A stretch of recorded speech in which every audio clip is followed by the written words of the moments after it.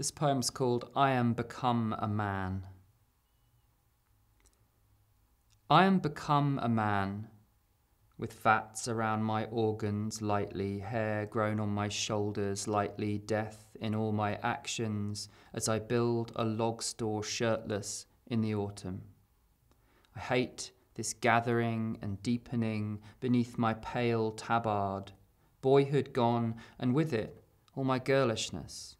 Hands on the headphones, dance move, lasso move and shimmy. Now my hips thrust solemn as lorries gather in a lay-by to discuss my remaining options.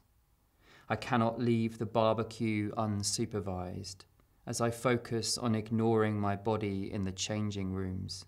Not one of the maximum 8 permitted items fits me nicely. Handsome is for horses, houseplants, hotels tall and deco in dreamy pastel shades.